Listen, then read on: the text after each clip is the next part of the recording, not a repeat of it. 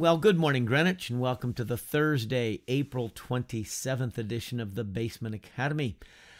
I must confess, I'm kind of enjoying this set of reflections, reflecting on a few of my favorite Psalms.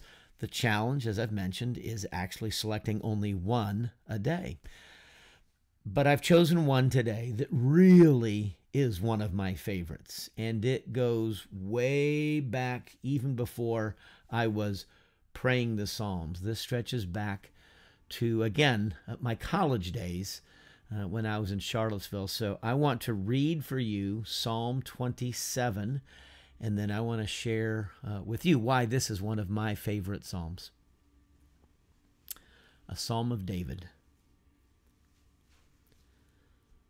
The Lord is my light and my salvation.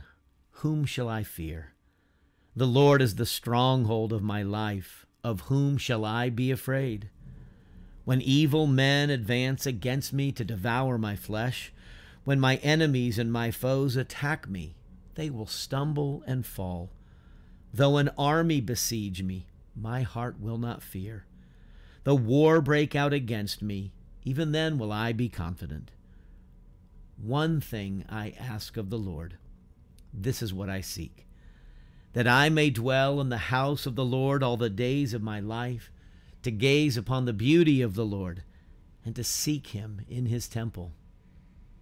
For in the day of trouble he will keep me safe in his dwelling. He will hide me in the shelter of his tabernacle, and set me high upon a rock. Then my head will be exalted above the enemies who surround me. At his tabernacle will I sacrifice with shouts of joy. I will sing and make music to the Lord. Hear my voice when I call, O Lord. Be merciful to me and answer me. My heart says of you, seek his face. Your face, Lord, I will seek. Do not hide your face from me. Do not turn your servant away in anger. You have been my helper. Do not reject me or forsake me, O God, my Savior. Though my father and mother forsake me, the Lord will receive me. Teach me your way, O Lord. Lead me in a straight path because of my oppressors. Do not turn me over to the desire of my foes, for false witnesses rise up against me, breathing out violence. I am still confident of this. I will see the goodness of the Lord in the land of the living. Wait for the Lord. Be strong and take heart, and wait for the Lord. Amen. Love this psalm. I've chosen a couple verses to lift up and reflect on, but there's probably a half a dozen more. The Lord is my light and my salvation. Whom shall I fear? The Lord is a stronghold of my life. Of whom shall I be afraid? What great words. We live in such a fearful, anxious time, and so this psalm is so good. It's like speaking to ourselves, the Lord is my light and my salvation. The Lord is the stronghold of my life. It's almost like self-talk, reminding ourselves of what is true.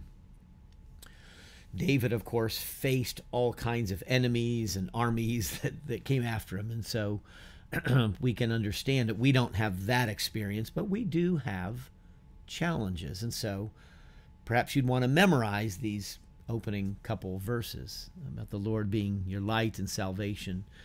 There's no reason to be afraid, Christian. There's no reason to be afraid. But the first verse I want to lift up is verse 4. One thing I ask of the Lord, this is what I seek, that I may dwell in the house of the Lord all the days of my life, to gaze upon the beauty of the Lord and to seek him in his temple.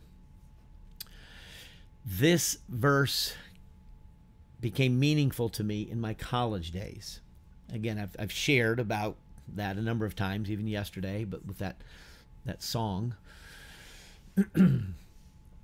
The first church I ever joined as a professing Christian was Trinity Presbyterian Church in Charlottesville, Virginia. I decided, I didn't think I was going to live there forever, but my heart had been moved to embrace Christ. I had begun to attend Trinity and was there for a couple of years, watched a building project take place. We started in a middle school, moved to a high school. Eventually, we got our own building, first building I ever contributed to with a few shekels. Students don't have much money, right? And I've been a part of churches that have been built, I guess, 4 times now, 5. And so it seems to be part of the path that God had for me. They offered a membership class. It seemed right to stand and make a profession of faith. And so went through the class, did the studies, met with the elders. And then when we were introduced, we were encouraged to present a verse, bring a verse with us that we thought somehow reflected our faith journey at that moment. And Psalm 27 verse 4 is what God laid on my heart.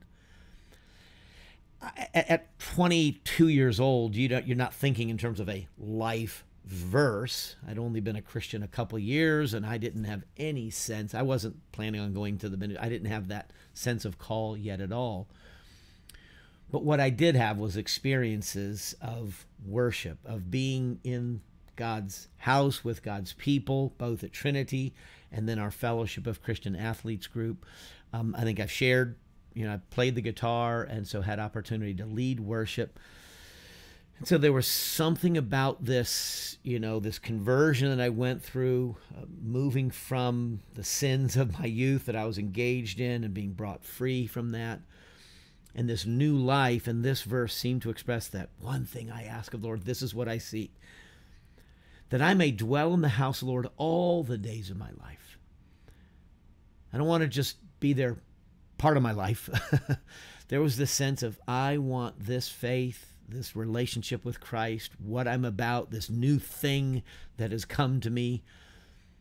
I want this for the rest of my life.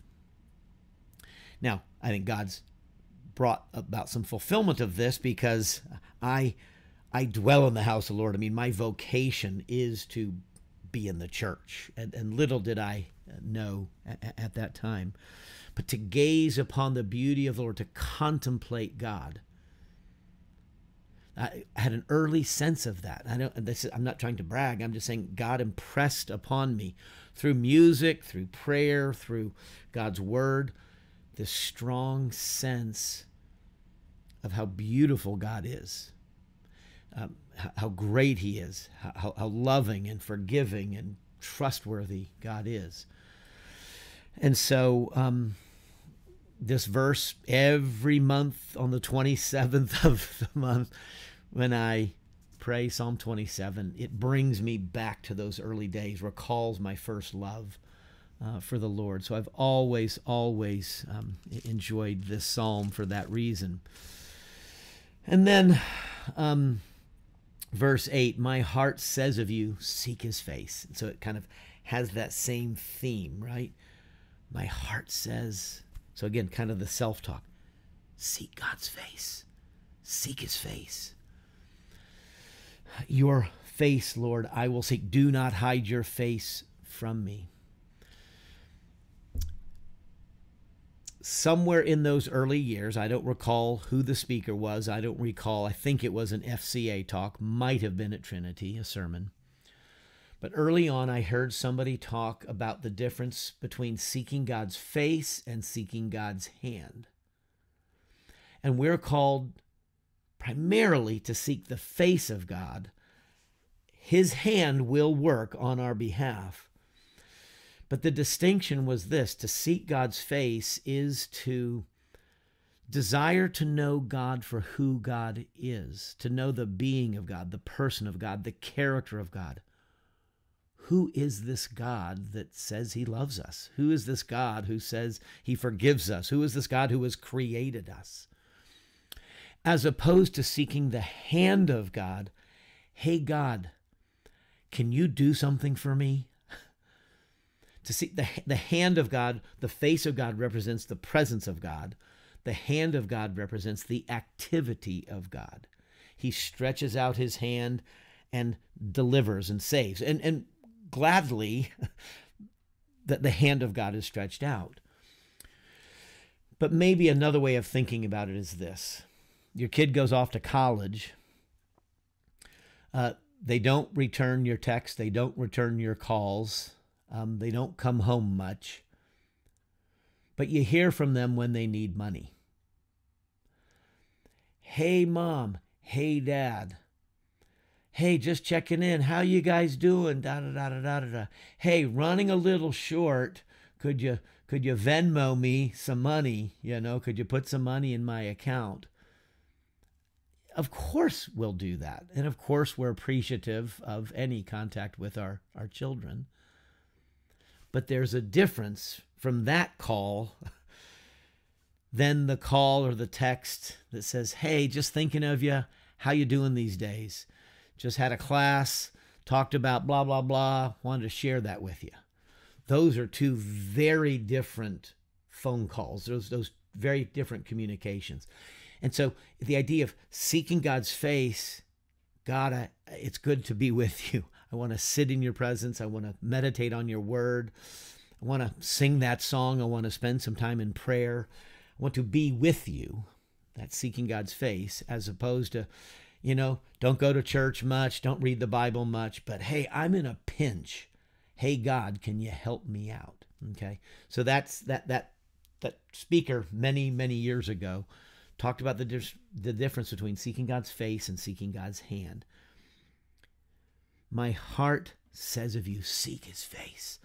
And so this psalm has just drawn this language that ties into verse 4, right? About gazing upon the beauty of the Lord. There's that same idea. So anyway, love this psalm for that language. Let me encourage you to renew your seeking of his face, to sit in God's presence, to sit quietly, to go and contemplate, go out and just look at the beauty in creation. And don't have your cell phone out, just to sit there and contemplate God. And so let me encourage you to do that. Then there's a puzzling little verse, verse 10, though my father and mother forsake me, the Lord will receive me. Now, many of you had a chance to know my parents, Tom and Jackie Meeks, of blessed memory. Again, Monday was the 2-year anniversary of my mother's death. My father died at the end of 2012, and so thankful that the Greenwich family knew Mom and Dad. They never forsook me. So I'm going to be clear about that. But as in any parent-child relationship, there are seasons, right? And there were times when I didn't perceive that my parents understood me. Always. And some of it wrapped around the faith. They were appreciative of this faith. They were delighted. I think my faith and my journey encouraged them in their faith and their journey. I grew up in kind of a Christmas and Easter home, Christian home for sure, but maybe not as engaged. And thanks be to God, they wonderfully engaged the many churches, both in Fairfax, down in Crisfield, and then here at Greenwich over many years. But there were seasons, so I never felt forsaken of my parents. But somewhere along the way, it occurred to me my parents are going to die. Not just, in the months before their deaths, but somewhere along the way, long before, I realized my parents are not always going to be there. And so kind of in a metaphoric way or a figurative way, I understood that my parents are going to leave me at some point. But the Lord will never leave me. And so that portion of the psalm, I pray with gratitude for my father and mother. And so many of us, maybe our parents are deceased. If your parents are still living, then pick up the phone and call your mother, right? Express appreciation to your father and mother. If you are estranged in some way, seek to reconcile with them. Let us never forsake our father and mother. And then, of course, it becomes an opportunity to pray for children. I never want to forsake my children. I never want to be a father and mother whose kids feel like I can't talk to mom or dad. Mom and dad don't understand me. And so So it's a verse that prompts me into family prayers and a reflection that the Lord will always be there. And then finally, the last couple of verses, I'm still confident of this. And again, David, faced with armies and other challenges and people pursuing his demise, I'm still confident of this. I will see the goodness of the Lord in the land of the living. So whatever David was facing that prompted this psalm, he had a confidence at the end of the day. God is with him. God's going to get him out of this thing, going to deliver him. And then the last verse, wait for the Lord. Be strong and take heart and wait for the Lord. So he repeats this phrase, to wait for the Lord. There is a patience required in life. There's a patience required in marriage, in child raising, in family life, in vocational life. There's a patience required in all things. It is so hard to wait. There's something in us that wants what we want when we want it. And if we don't get it, sometimes, as people of faith, we question, God, why aren't you giving it to me? God has purposes. God has seasons. There's a time and a season for everything, every activity under heaven. Ecclesiastes chapter 3. And so part of maturing, the larger part of maturing in life and in faith, is learning to wait. And so this psalm bids me, it instructs me, wait for the Lord. The situation may be challenging. You may be facing enemies. You may have trouble. Again, those are the language and some of the themes of this psalm. Keep gazing upon the Lord, his beauty. Seek him in his temple. Seek his face. Seek his presence, not just his hand. Wait for the Lord. He'll deliver you. He'll protect you. He'll guide you. He'll get you out of that thing. He'll lead you to the next stage. So be strong. Take heart and wait for the Lord. So whatever you're in, whatever thing you're waiting for something. Every one of us is waiting for something. Take heart. God knows what you're waiting for. God knows the burden, maybe the anguish, the disappointment, the longing, all that bundles into waiting. Wait for the Lord. He's with you now. He's going ahead of you. He'll meet you there. He'll be there in that moment when the thing you're waiting for comes to fruition. Those who wait for the Lord or on the Lord shall renew their strength. They shall mount up on wings like eagles. They shall run and not grow weary. They shall walk and not grow faint. Isaiah 40, verse 31. And so this psalm, the bidding us to wait on the Lord, connects us to that other wonderful passage. As we wait on the Lord, something happens.